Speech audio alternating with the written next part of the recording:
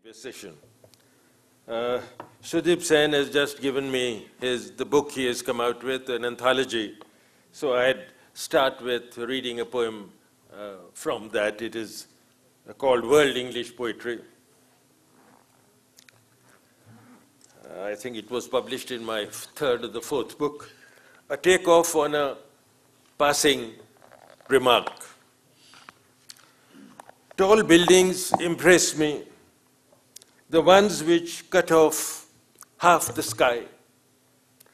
I like tall stories, even though false, not the half-truth sleeping with the half-lie. I want things on a large scale, amplitudes, a sense of space and light, the great yellow eye of the train lighting up the distances of the night. Urchins, furred caterpillars, moles, and fern beds are all right.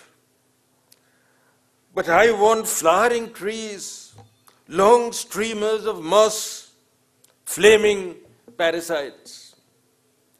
But when you ask, still squirrel young, about short as twilight, short as a shadow at noon, why I love you, what can I say?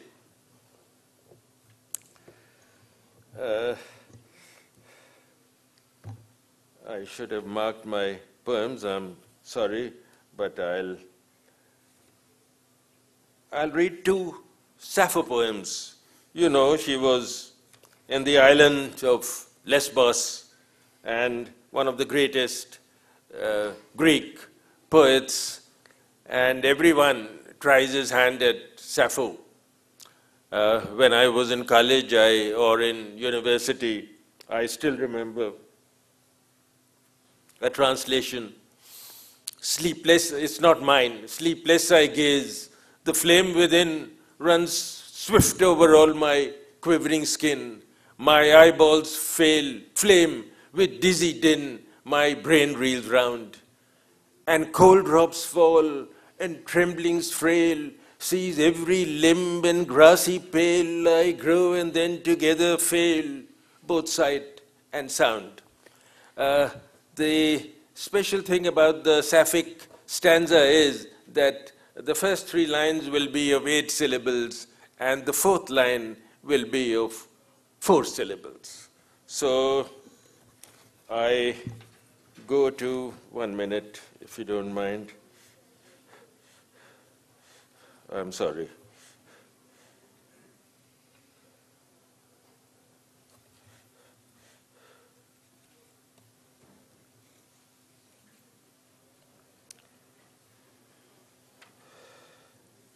Sappho to Aphrodite, slightly long.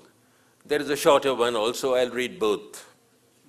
Long and lonely, and she was, you know, the word lesbian comes from Lesbos, the island which she inhabited. But she was in love with both a woman, Conjila, and then also with a man. Long and lonely are my nights. Come help me, goddess, end my blight. Her absence burns me, burns my sides with love intense. Aphrodite, hail or sleet, I implore you to come down from Crete. My altar smokes, awaits your feet with frankincense. Your love demented Sappho pleads, give me no manna and no mead. It's love, not wine, that Sappho needs. You understand? I haven't had a word from her. Once again, make her my lover. In bed and bower, her breast should flower in my hands. Her star-erasing beauty's spell turns me feverish, frail, unwell. Her presence is both bliss and hell. I tremble so. Her absence scars my empty flank, Goddess, you don't need my verse to tell you this. My love is frank. I can't dissemble. So, bring back Gonjila to my side. May she once more become my bride. May she, her lyre and her fire, beside me purr. Come, foam-born and cypress-born, goddess of love and the love-lorn, my altar awaits you with fire urn, incense and myrrh. And a small poem by her, When She Goes Old. It's quite different. Goddess, I'm lonely now. Goddess, I'm lonely now. A tragic harvest in your net. The Pleiades and the moon have set. I sleep alone. Love's delirium does not last. I've learned that lesson from the past.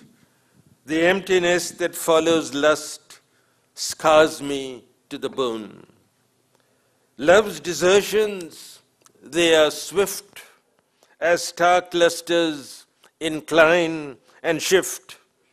My lovers like Orion drift. I drift alone. I'll read one more from this. And this is called The Miracle.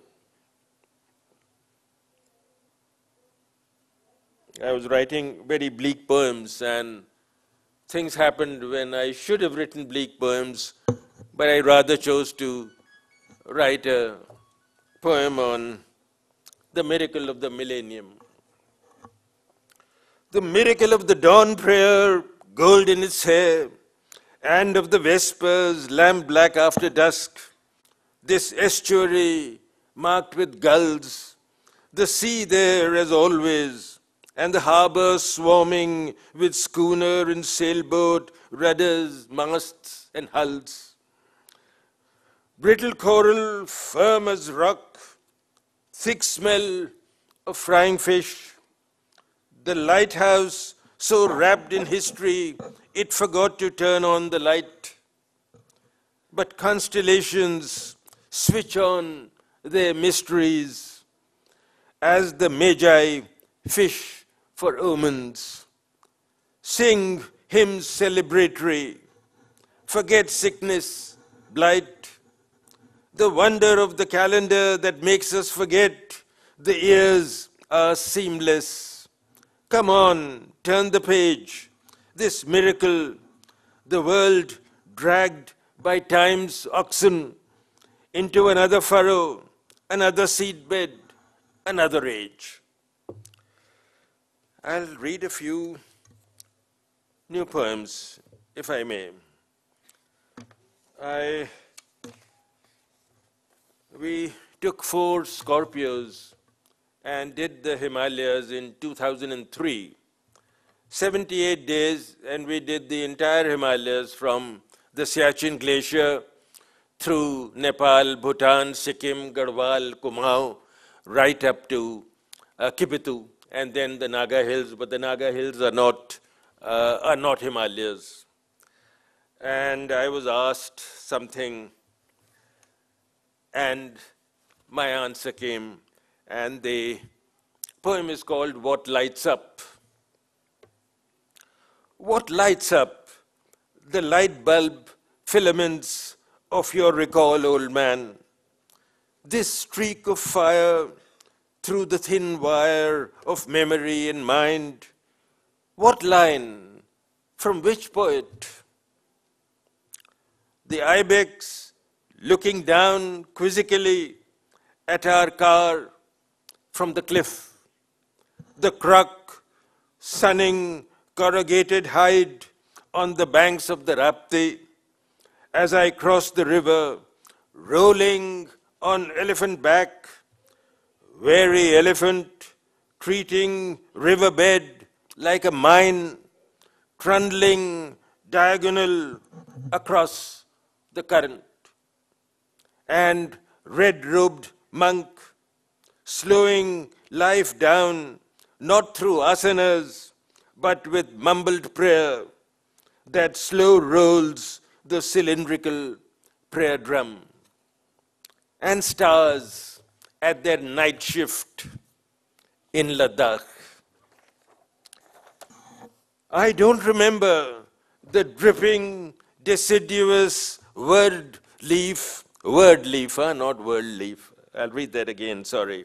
I don't remember the dripping, deciduous word leaf, holistic, halfway through its never-ending fall from the tree of knowledge. And your eyes, I remember them, bright as a window of a just lit room, seen from the cinder dark outside, the black moment, cinder dark, that was I at that moment. Sad, isn't it? Not a bit.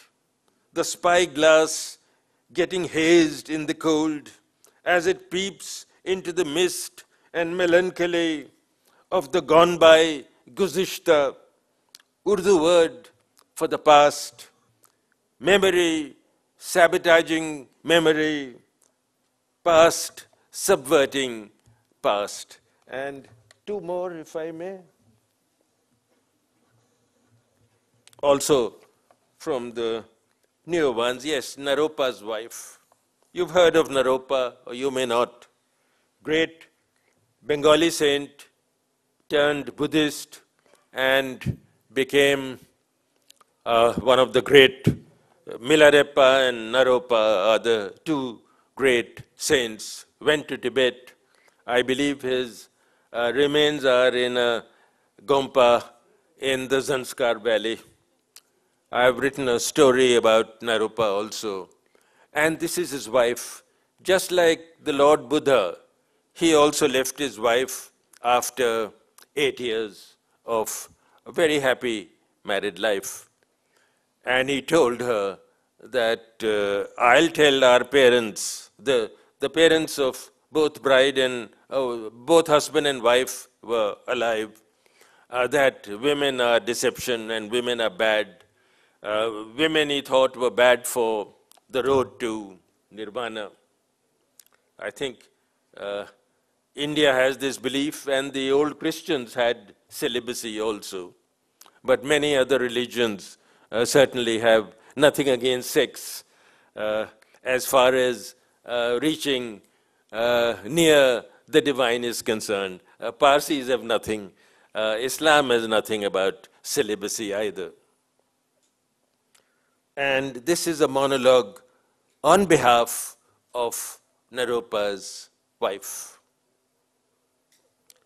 I never heard of the soul's call, not even when I married him at 16. Bird calls and the call of the heart, yes, but not this. 8 years he reveled in my body and my love. Then I noticed his heart, or was it his soul? I'm getting confused, withdrawing. I could feel the spasms of his coiled silences, the call of a nowhere near nirvana got to him, and the call of the ochre dust, not bits like the prayer wheel, but meditation, trance, dharma, penance, dangerous words, all. One day he said, I must leave. I was used to his talk of ephemera and illusion. The two words knotted in such a tangle that I didn't know which was which. I will say to the world, he went on, that women only beguile. They are swamp deception. When he spoke these very words to our parents, I echoed him. He was preaching, not making excuses, to his parents and his in-laws. I'll read that again. I echoed him. He was preaching, not making excuses. Illusion and ephemera walked in again as ever. I lowered my head and said I was worthless. He took the road, I took the goat track to solitude. But my solitude was not ephemera. And one last.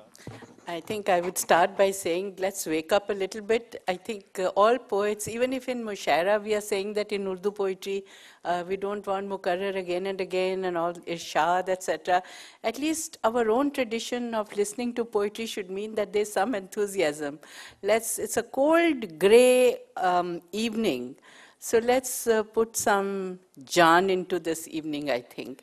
So I don't think it would be a bad idea to, wherever you don't like it, you just boo me out. Or if you like it, if you like a poem, then maybe you can do a little bit of clapping or something, so that, thank you. So I will read from 2 or 3 volumes of mine. We'll start with start with a poem from Dreamcatcher, which is my latest book of poems.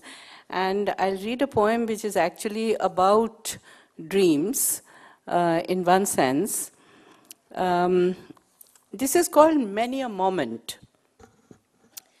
In my wakeful moments, my eyes close to keep my dreams alive. Trees find roots in the skies, their arms digging into the center of the earth, my eyes flapping, lapping the taste of fruit. In the feathery moonlight, snowflakes pat rainbows on my skin over the river of fire, of flapping tongues of red into yellow, frozen memory unwinding on the screen of my eyelids, white and black robes twirling in circles, the cold face of Mwangi, black bewildered night, eyes twinkling, lips spouting as mushrooms, palms large as river basins, sliding down my spine. I, frolicking and just 9, with chocolate melting into my mouth, rolling down the cloud, doing goma. Ball after ball, caught in the net, the helpless stick in my hands. At the far end, the flailing, freckled white arms of the PT ma'am. I, never a keeper of goals. Swimming in deep waters, I drown again and yet again, but come afloat always. Humming the songs of ancestors, smell the first rain on the parched earth, and feel the heartthrob of babies yet to be conceived. Thank you. Thank you. To continue in the same mood and go for the poem which is called Dreamcatcher. I must reach the forest in time before the break of dawn each day to pick some dreams scattered in misty darkness. I must reach before the sun crackles through the leaves of the trees on which dreams pile up, perching on the branches through the night. Dreams half dreamt, fully dreamt, like babies born and unborn, crying out for attention, making weird faces in sleep. I pick what gets my fancy, bits from my wrinkled past, the shadowy fragments, mixing in twilight, droplets of dew, ready to vanish with sunrise. Each day, I come home with a bag full of dreams that drip through the day. For me and all, each night, I wait for the new dawn. I have been very privileged in getting translated by Gulzar Saab. And I don't think it's fair not to read the translation also of a poem that he did which is included in Poems Come Home. I will read the English and then the Hindustani translation. Talking aloud. My Chinar, where is that peer? Remember? How in the white silence of the winters our songs formed a rainbow and the peer rose from heaps of pythons, roots twisting and turning around the great grandfather oak. That great Sufi, the witness with long thick hair, waves of fulfilled desires, wishes in tangles of 100 beards, a living monument, young with passion, old in wisdom, observing you, my Chinar, year after year, your leafless arms stretching out to me through biting wafts of mountain breeze, remember? There were then neither those fences nor borders, but just horizons beyond the sadness of valleys. No, I will read the translation now and see what the effect is, because I'm always intrigued as to how to adjudge this translation. चिनार मेरे कहाँ गया पीर याद है ना सफ़ेद खामोशी सर्दियों की हमारे नगमों से बनती थी एक साथ रंगी और पीर उठते थे ढेर से उन अजगरों से बलों पे बल खाती उन जड़ों से लपेट लेते थे ओक दादू को लपेट लेते थे ओक दादू को गिर्द अपने अजीम सूफी घनी जटाओं में गुंथ जाती थीं आरजुएं वो जिंदा एक यादगार था जवां था जज्बों में बुजुर्ग दानिश में वो सालहा साल तक मुझे देखता रहा चिनार मेरे बगैर पत्तों के बाहें तेरी बढ़ाता था जब मेरी तरफ तू पहाड़ी बर्फाव हवा के झोंकों में याद है ना नहीं थी उस वक्त हदूदी तारें न सरहदें थी उफूक ही थे बस उदास इन वादियों के आगे I cannot imitate him, but with his voice and the rhythm that he gave to this poem, the translation actually makes the poem better. So there can be gains in translation also. So a couple of poems more, Dolly, would that be fine? All right. So I'll read a poem which is been published in a book which unfortunately hasn't gone around too much. My publisher is sitting here, and I blame him, not my poetry. This is a volume that is called Untitled, and maybe that is the reason why it's not going around. But I think he's done a good job. The publication is pretty good. The painting is mine on the cover. This is an old poem, but published recently. Guru. Trees are yogis, standing erect on their roots, exuding an aura of unrelatedness. Each one is one and content, swinging proudly in the silent music of the gentle breeze, meditating into a state of thoughtfulness, sometimes thoughtlessness, and blowing its spiritual breath into every little leaf on its being. At noon, it throws its cool shadow for the earth to rest in peace. The yogi does not participate in his glory. The tropical summer cannot comprehend the glorious freshness. The tree shoots upwards in an aimless search, its height giving it a vital security in the soil. The distant exuberance of the sun is dimmed by the yogi. I have one in my compound. I inhale its philosophy, power, and light for my own branches, roots, and leaves.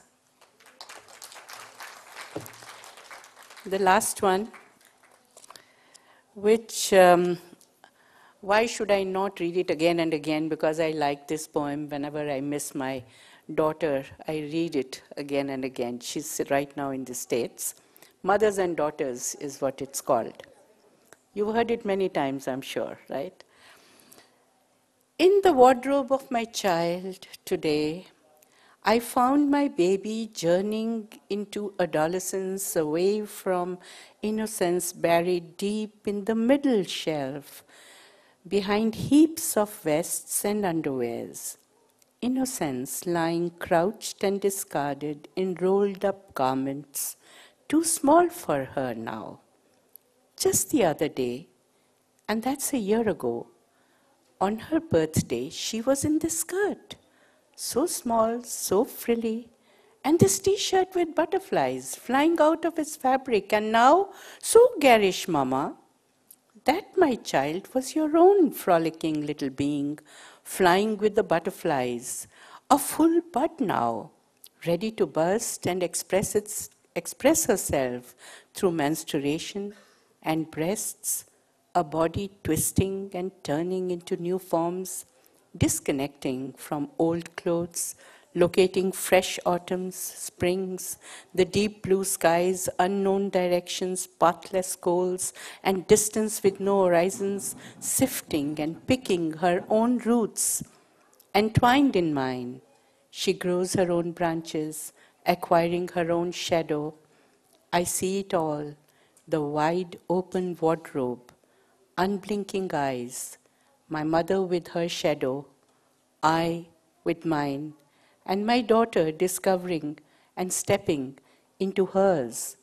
All the three shadows are alike, and the umbilical cord unsevered. Thank you. So Keki took us to the landscape of Ladakh, and this is close to Ladakh, a place called Kargil. And when I read the poem, you'll know the context. It opens with this fabulous poet called Derek Walcott, and this particular epigraph is from his book-length poem called Teopola's Hound.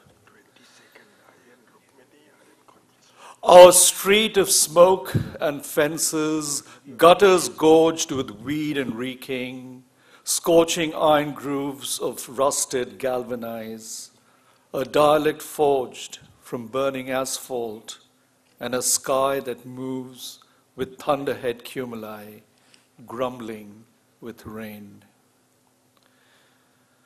10 years on, I came searching for war signs of the past, expecting remnants, magazine debris, unexploded shells, shrapnels that mark bomb wounds. I came looking for ghosts, people passed, skeletons charred, abandoned brick, wood, cement that once housed them. I could only find whispers, whispers among the clamor of a small town outpost in full throttle, everyday chores catching outward signs of normalcy and life.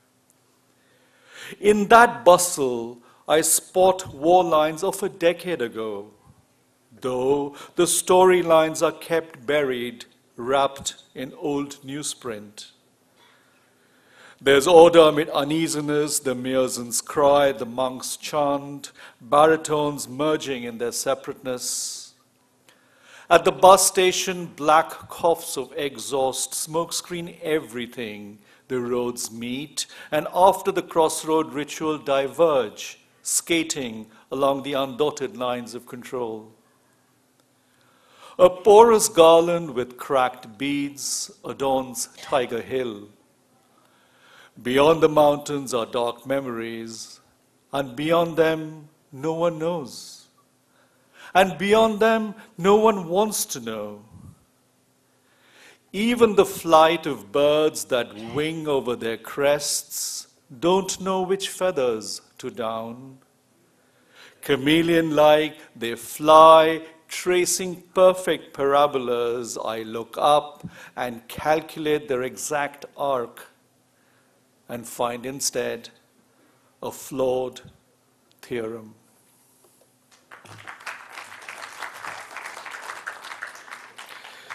Today is my mother's birthday, so I thought it would be appropriate to read a poem for her.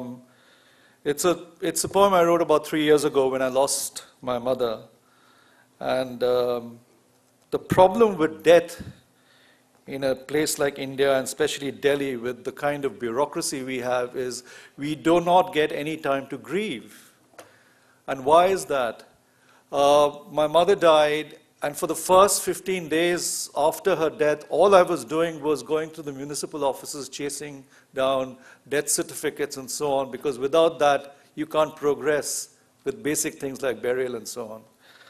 So even though it's elegy, it is a comment on the kind of bureaucratic space we live in. It's a short poem, Ma.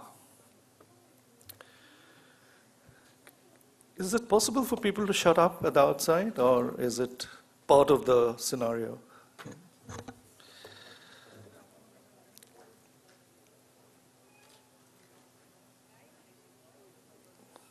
I think it's background noise, right? It's good for you. Ma. As if in a dream, you disappeared unannounced, untimely, and unprepared. The handwritten diary you left behind weepingly revealed your sordid, searing pain. Grief-struck, I run around the city's municipal offices, rummaging through bureaucratic files, seeking your death certificate for validation, as if losing you wasn't loss enough.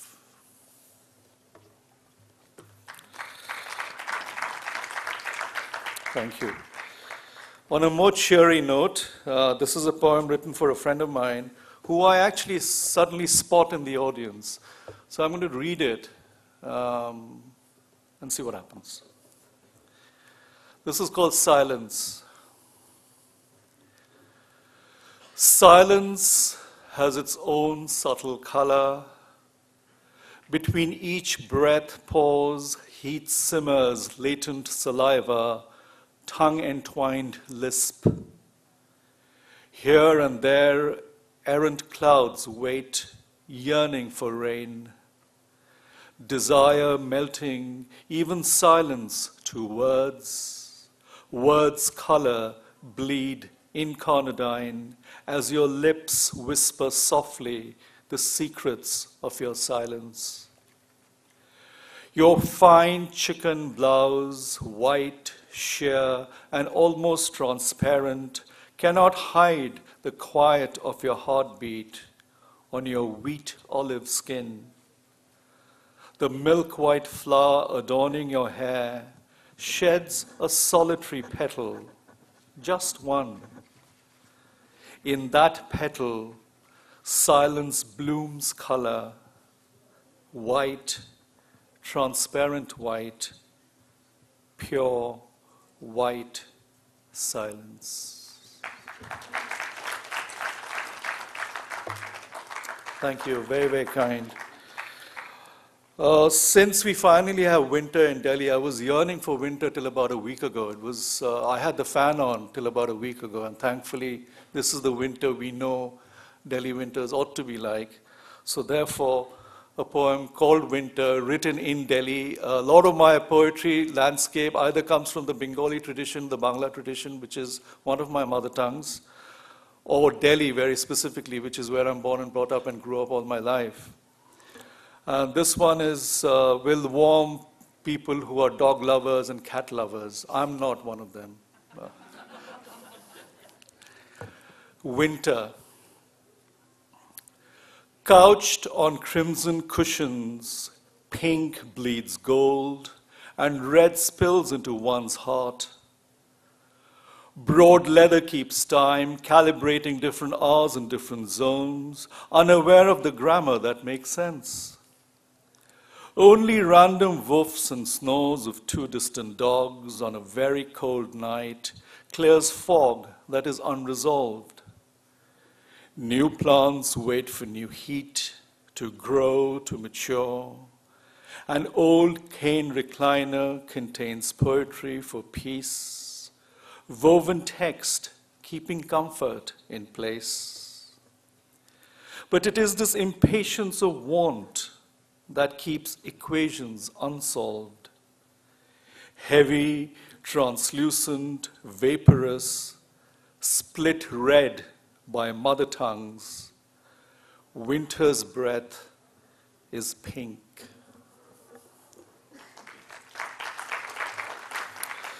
So I have three mother tongues, Bangla, Hindi, and English. I also translate from Urdu. I translate a lot from these languages.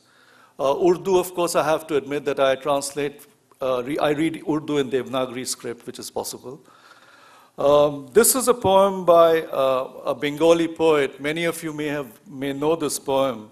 The poet in question, his name is Jibanananda Das, a very, very fine modernist poet. Growing up in Delhi and growing up in a Bengali family, Tagore was oozing out of every orifice, to the point that I actually had a real distaste, and I was quite anti-Tagore until I was a bit more mature. And then, of course, I've translated Tagore greatly.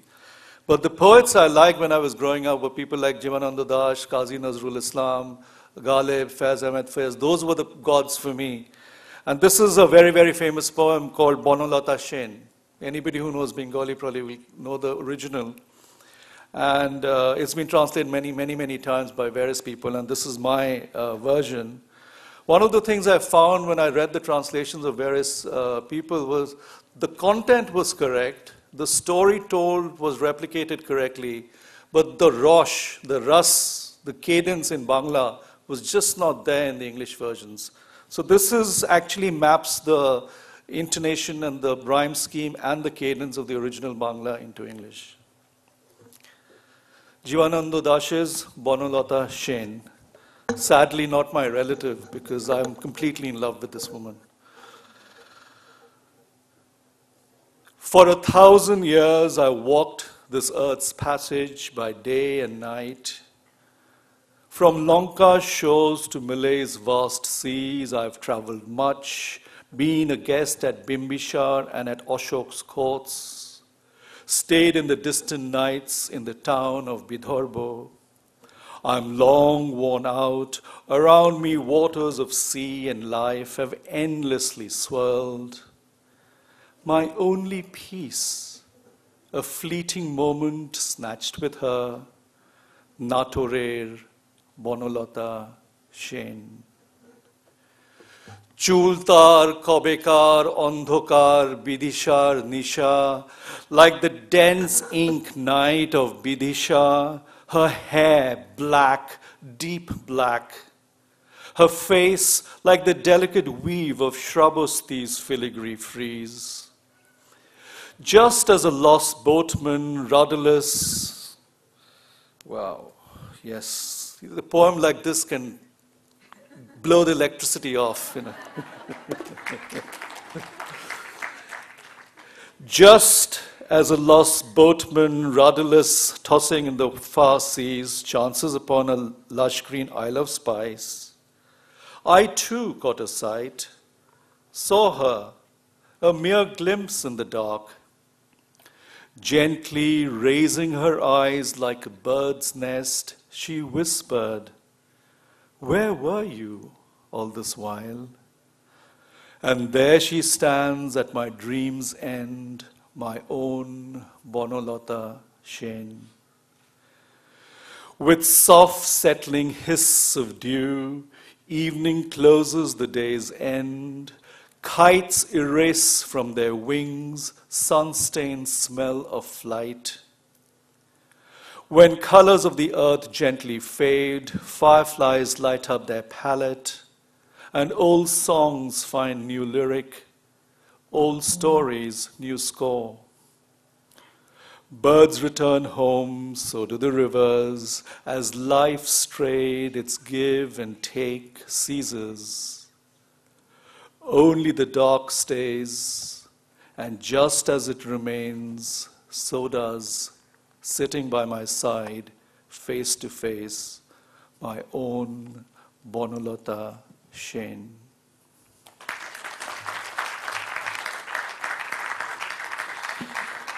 And since there are so many Gulzar aficionados, including Sukrita, who read Gulzar's poems, and Gulzar has translated Sukrita. I've also translated a bunch of Gulzar's poems, and I'll read you a short one. It's impossible, as she said, to replicate Gulzar Saab's hugely baritonous voice, his starch, crisp white kurta, and his jutis, which are gold and prongs back to you, you know. Impossible to replicate all that, but this is a beautiful poem. Aapko shayad malum hai ye. This is called Sketch. It's actually called Sketch even in Urdu. But there's nothing like reading this in Urdu. Sketch by Gulzar.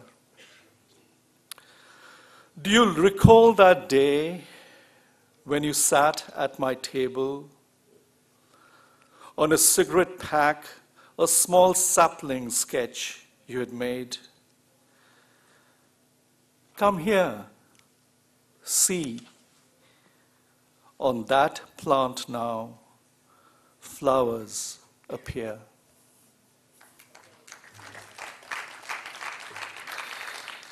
And I'll end with a poem called Banyan. And this banyan tree actually is in my grandparents' house in Bengal, who I used to visit and spend a good month and a half every year in my youth. Of course, in Delhi, I have a house which has a plot which can't even take a marigold plant. So I've transplanted this big banyan tree into my garden, and it's in my imagination this banyan grows. Of course, if you go to Sanskriti Foundation just outside Delhi in Anandgram, as you enter the gates, there's this wonderfully beautiful banyan tree, which its tertiary roots going all over the place. So I suppose Delhi does boast of one well-kept banyan tree. This is my own, not yours, this one. And I'll end with this. As winter secrets melt with the purple sun, what is revealed is electric. Notes tune unknown scales, syntax alters tongues, terracotta melts white, banyan ribbons into armatures as branch roots twist, meeting soil in a circle. Circuits glazed under cloth carry alphabets for a calligrapher's nib, italicized in invisible ink, letters never posted, cartographer's map uncharted. As phrases fold, so do veils. Many thanks.